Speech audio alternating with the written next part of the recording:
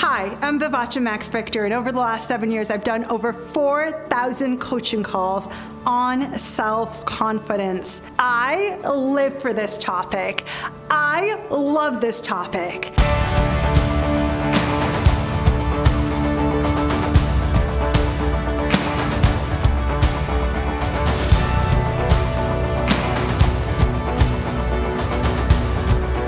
Ultimately, self-confidence is about the relationship that you have with yourself. The only barrier between you and your self-confidence is your unresolved inner conflict. And that's where I come in. I'm like a fitness instructor for your self-confidence. People come to me with all kinds of unresolved issues, and I help them iron it out so that your natural power and your natural can just burst right through. And if your mind and your heart are having a pissing contest, you're gonna feel royally screwed up until you get your heart and your mind back into alignment, because that's where they're supposed to be. So self-confidence is about the relationship that you have with yourself, the relationship that you have with your truth. Do you remember the story of Hansel and Gretel? How they followed the breadcrumbs to find their way back home? Similarly, if you want to find your way to self-confidence, the trail that you need to follow, the breadcrumbs, are the breadcrumbs of truth. Self-confidence can also be called truth confidence. I wasted decades of my life due to unresolved inner conflict. I tried to dance around the truth and be happy and fulfilled, and it didn't work. Untruth and self-confidence are like oil and water. They never mix. There's a quote that says, "The truth will set you free, but it will piss you off first."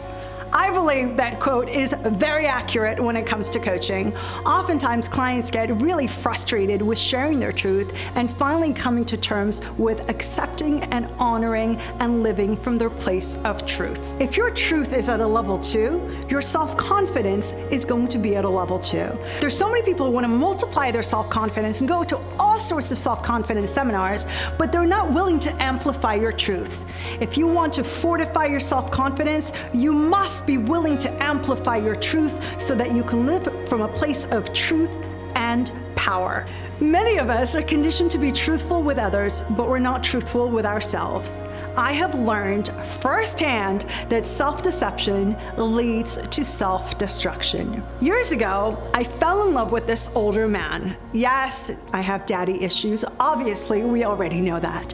Anyway, I fell in love with this man, and I was so madly in love with him. And I know you personal development junkies out there have done exactly what I did. And probably you got the same exact result as I did.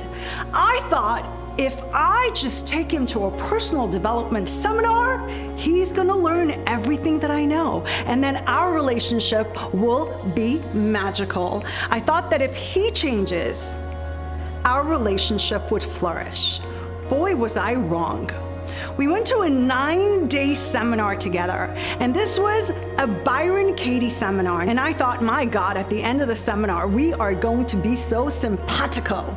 Wrong, people. I was wrong. Over the 9 days, Byron Katie did this incredible thing. She kept asking us one question over and over and over again. Her question was, is it true? Basically, it was a boot camp for truth-telling. What I learned at the end of the 9 days was what was true is he and I were very incompatible. And so clearly we broke up, but I was extremely devastated because I had never felt that loved in my life. I was so afraid to let it go. But I knew that if I followed my truth, the right thing to do was to let it go. I remember there was a girl who was at this program with us, and she saw how I struggled with him. And I told her, I said, my life is upside down.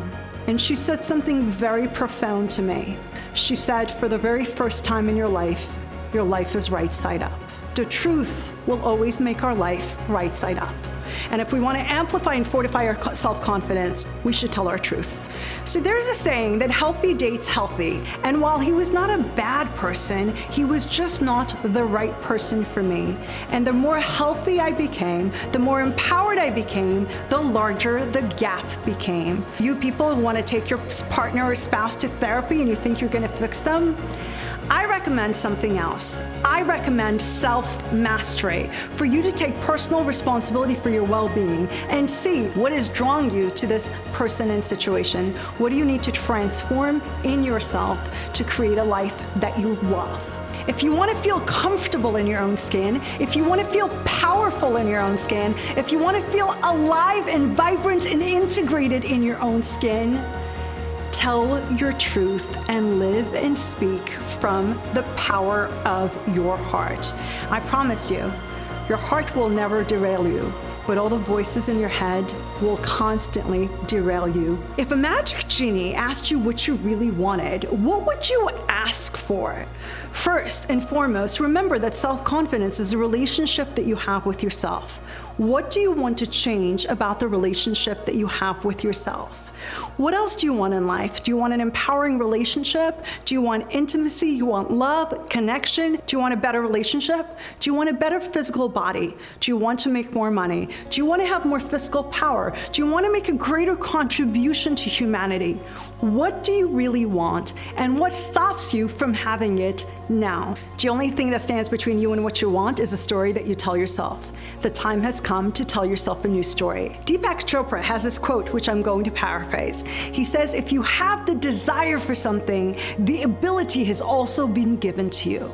When do you want to have it all?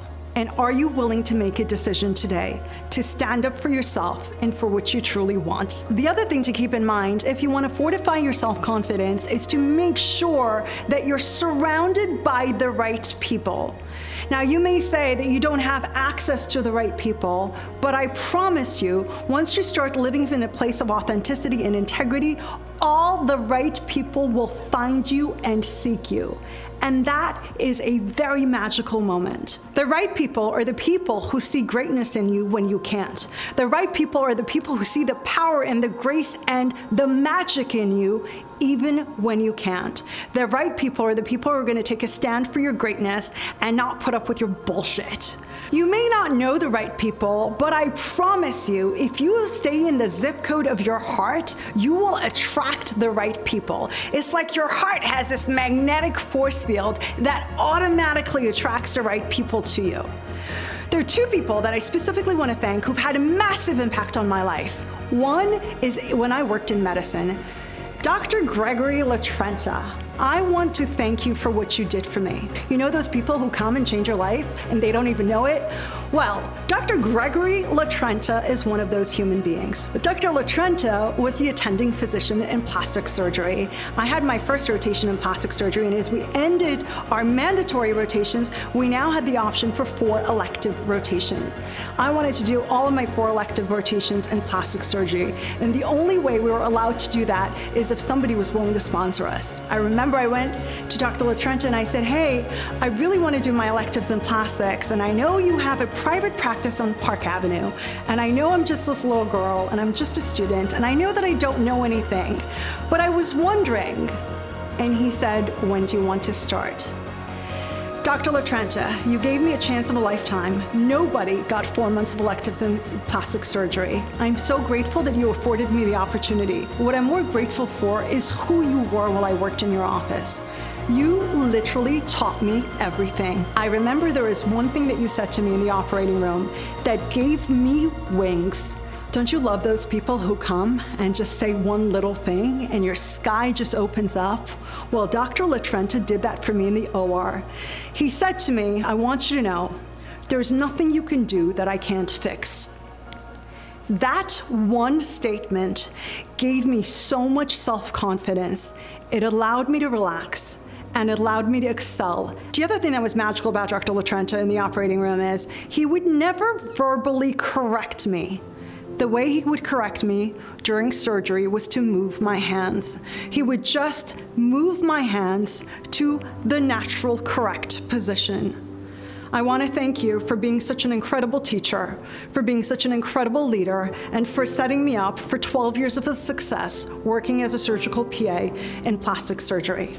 I also want to thank you for being such a gentleman when I made mistakes. I remember one time I made a mistake with a patient, and you quietly asked me to meet you outside of the room, whereas other surgeons would literally throw instruments and yell and scream. I walked outside of the room and you quietly told me my mistake. Thank you for making a massive difference in my life. The second person I really want to thank is Jeff Rothstein, who was the manager at Douglas Elliman Real Estate. Jeff, I always tell you that you built me. I always tell you that you made the biggest difference in my life, and you always laugh it off. In 2012, I gave a seminar in a hotel, and a woman by the name of Lisa Monroy, who I'm giving a shout out to, came to my seminar. Lisa then invited other people from Douglas Elliman to come to my seminar, and they did. I want to thank Lisa Monroy, I want to thank Karen Berman, and I want to thank Jordan Hawk for taking a stand for me, and hundreds of people thereafter who've endorsed me. My entire business is word of mouth. Thank you for being the foundational people who had faith in me. Lisa, you really pushed hard for Jeff to bring me into your office. And Jeff tells a story of, who is this girl? I've never heard of her. She can't come here. Mr. Jeff Rothstein, I would never be where I am without you. Thank you so much for bringing me into the world of New York real estate. Literally from the moment I walked in, you started to bat for me. Not only did I speak at your office, but you literally told me, I'm going to come to your apartment and pick you up and take to Brooklyn, and you're going to speak there. And then all these other real estate houses came looking for me. Who knew? I want to thank the following companies: Douglas Elliman, Halstead, Brown Harris Stevens, Corcoran, Compass, Terra Holdings, Town, Triple Mint, Rachel Realty, Barbara Fox Realty, and the Real Estate Board of New York. Thank you for giving me an opportunity to come and share my passion with you. Thank you for countless magical referrals that you have sent my way. Thank you for allowing me to come into your office and to be a part of your culture and part of your growth. I'm forever grateful. These are all the people who made me believe that following my heart was the right thing to do. Remember, self-confidence is based on us being willing to tell our truth and stand in our truth. When I left the medical practice, I had no reason to believe that this coaching thing could ever work. But it did. It did, because there were many countless people who supported me throughout the years. When you do the right thing and you come from the right place, the right people will come and they will bat for you and they will amaze you. Always remember that self-confidence equals truth confidence. Have confidence in what is in your heart. Have confidence in the little voice inside of you that's telling you which way to go.